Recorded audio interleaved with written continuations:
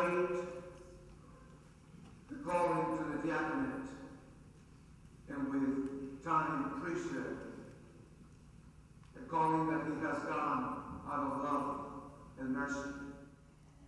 David Paul Uribe, OMI, present. It's a day of blessings, a day that I've been looking forward to for many, many years, even before I joined formation. And to see that the Lord has blessed me to come to this day of ordination, diaconate ordination, but very much it's a day for him to call me into ministry. And very much in ministry with the Oblate charism wrapped around me. Jesus Jesse Esqueda, OMI.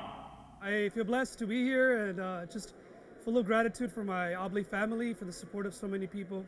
And it was just a beautiful blessing today. Terence Chota, OMI. I've been in formation for quite some time now, and I've been, I think, prepared for the moment. So I'm very glad that it came to pass, and I'm now looking forward to my priestly ordination. Relying on the help of the Lord God and our Savior Jesus Christ, we choose these, our brothers, for the order of the diaconate. Thanks be to God.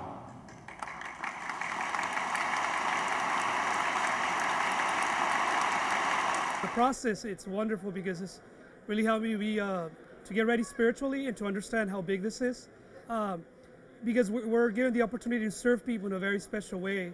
A lot of people will depend on us as spiritual leaders, so we really have to be rooted in prayer. So I think more than anything else, I think the process has helped me to just root myself in prayer, to realize that it's really God that's working through us, and that we do have the opportunity of reaching a lot of people with the preaching, teaching, and the service that we do for others. So it's definitely an honor, and I've grown to really love my vocation. Since the beginning of the formation, I can honestly say that now I have a very deep and personal relationship with Christ, and that's first and foremost. And it's in my giving up of my own self-will to go after the will of what God our Father gives to us, and through the ministry of Christ, I'm just trying to live out that call, and I'm trying to become that person that God sees in me, not what I want to become of myself. My whole formation has been very international and very holistic, so to say, in the sense that I have had formation in different parts of Africa and outside Africa. I've met people and had different experiences of church, and looking at the universality of the church and all that it has, and the hope that I see in the different places that I've been to, I've come to realize that God is really at work in human creation, and that we are all believers.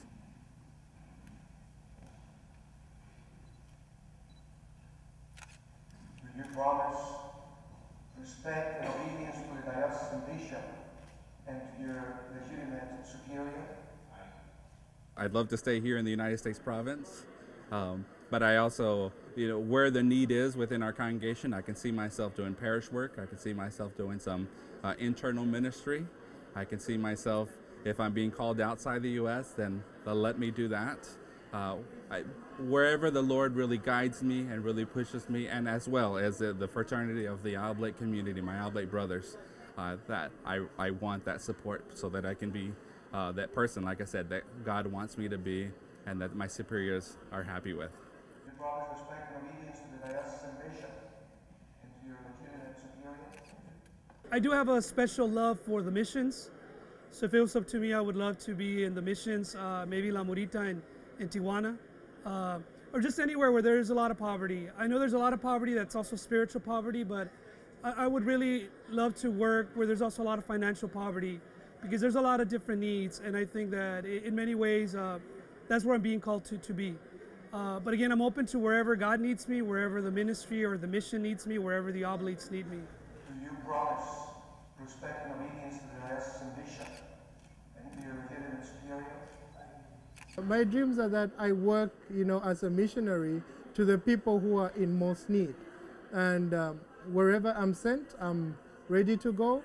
And God, I think, will help me on my journey. All holy men and women, saints of God, pray for us. Lord, be merciful. Lord, deliver us, we pray. Recibe el Evangelio de Cristo. del cual has sido mensajero. Once I said yes and I started the process, like I didn't see myself doing anything else. This is what I was created to do. This is definitely a calling, and it's beautiful when you do the will of God in your life. I think that's everyone's calling, to just do the will of God. I have received so much affirmation, so much support, and I get that from the Lord. I get that from Jesus Christ, who's looking at me and saying, please feed my sheep and go out there within the church. And so I couldn't see myself doing anything else. To believe and trust in God is a worthwhile thing. And it has been, yes, a long journey, but every moment of it has been a joyous moment. Little bit of struggles, but we count it joy, because God provides for each and every one of us. And I think God seeks us so that we may become his followers. I feel God has an invitation for me personally to share my experiences with him with others.